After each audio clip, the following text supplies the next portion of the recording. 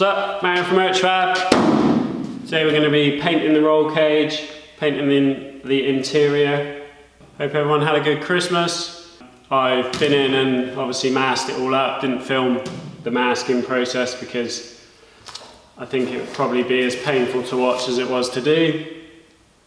But it's all ready to go. I've scotched everything inside, panel wiped it, gone over it all with tack cloth, so it's now basically ready to spray paint on. So need to mix some paint up.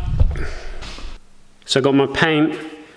This is a compliant 2K paint, which I don't really know the ins and outs, but basically it just doesn't have some of the really toxic stuff in it that the non-compliant one does. And because this car is like half a modern car and half an old car, this is what needs to be used. I'd rather use something that's less toxic anyway. So 2 parts paint, 1 part hardener, add up to 10% thinners. So I'm guessing you just use this scale on here. This is 2 to 1, and it gives you the percentage for the thinners. So that makes life easy. Bought a mask because I'm actually going to sit in the car and paint it, so I don't. My other mask is, I'm pretty sure this one is actually up to spec, but it's just old and manky. So ABEC 1 P3 is apparently what I need for paint, so this is what I've got. Got a mask. Gonna wear some goggles as well, just because I'm gonna be inside the car with all the paint. And I'll put my hood up and gloves and stuff. And then the gun I'm using, I was given this years ago by a friend of mine. It's apparently actually a good gun. It was just sat in a box. I've used it loads of times, but it got really crusted up. So I spent an hour like stripping it all down, cleaning it all out. It's got a 1.6 nozzle in it, which I've done a bit of reading up. Apparently that's a bit bigger than what I should be using, but that's all I got. So we'll have a go, see how we get on. And the plan of attack is I'm gonna sit in here and just get as much of it as I can. I'm gonna try and get 3 coats on everything apart from all the floor, the tunnel, so I can actually get in to be able to get to everything, and then I'll come back and do this bit last and these bits of the door bars. So then I can climb in and out without worrying about hitting this, get everything else done, come back, just wipe this off again, and then do this last. And I'll do the same with the boot. I'll leave this area till last, get in, get all up underneath, and just try and get as much of it covered as I can before I do the bits that I need to lean on. That's the idea anyway.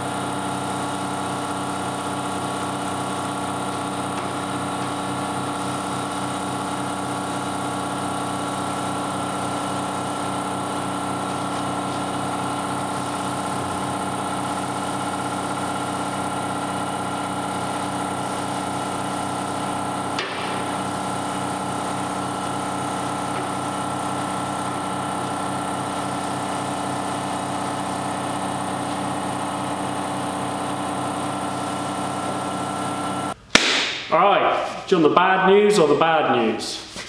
So, I ran out of paint, sort of. I haven't even got a full coat on everything yet, but to be honest, it's a bit of a blessing in disguise because it's going about as well as every other paint job I've ever attempted to do. Reason being, well, I'll just show you. So I got sort of almost a full coat on everything, and the paint was just kind of, well, actually no, to start with. So this was the panel that goes over the tank, over the fuel pump. So I did this as like the first test, and it came out absolutely fine. Paint went on really nice. Perfectly good enough for me. If I could get the whole inside looking like that, I'd be really happy. But so then I basically seem to be having problems with the paint coming out in like thick, big globules 1 minute, and then coming out nicely the next minute. So there's bits of it that have like gone on quite well, and then there's other bits that really haven't. So I've basically got paint runs everywhere. So I've left, this is like the day after I started painting, so I've left it to dry, and I noticed I had in the boot here some like thick, I thought they were just globules of paint, but when I wipe them off there's water underneath them. And then when I've gone to sort of rub off some of these I was just flattening off some of my paint runs to paint over the top of it, and I've noticed I've got this, and so I'm guessing this is all water in the paint.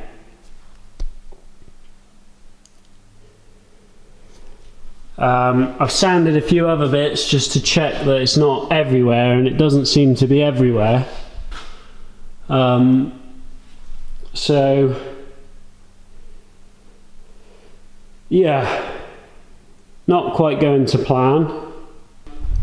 Before I started, obviously drained the water out of the compressor, and I've got this dryer which has a big like paper filter in there, so it's got a new filter in it.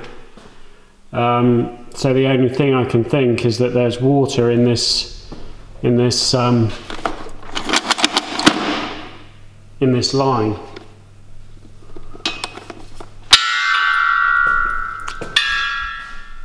That some bits of it have come out all right, but what was really noticeable was I had the heater poking through here, and it heated up sort of the top. Obviously the top of the car got some heat into it, and the paint that's gone on these top bits has just gone on nicely, whereas everything down here is where it's all just running off. So I think a lot of the problem is you see it's like sagging down. I've just put too much paint on it. So I spoke to Trev from Trev's blog, spoke to Gareth from Transpez, just to try and get a few tips and pointers as to what could be going on. Trev seems to think it could be an issue with the gun I'm using, so he's recommended that he sent me a link for just like a cheap gun to try and see if I get better results with that. I need to have a water trap actually on the gun, and then yeah, I need to try and just get some more heat into here. Probably just leave the heater going for a few hours to try and warm the whole space up, rather than just trying to get a bit of heat into the car. It's definitely hard work trying to paint, just trying to get paint onto everything when you've got bars and tubes and, you know, a big gun, and then obviously all the other issues I seem to have going on. I'll see if I can sort those problems out, get another gun, get another water trap, and try and sand all the bits off that have got water in them, and have another go. What else can you do? I definitely don't think I'm gonna attempt to paint the outside in here. Like, everything in the workshop is now covered in overspray, and that's from trying to paint the inside or something. So, you know, to paint the outside, I would have to just cover everything in here. So yeah, just gonna leave it for now, let it dry off a bit more, and have another go at the end of the week. So not really how I wanted it to turn out, but I'm sure it'll be alright in the end. Hope everyone has a good new year. Cheers for watching, see you on the next one.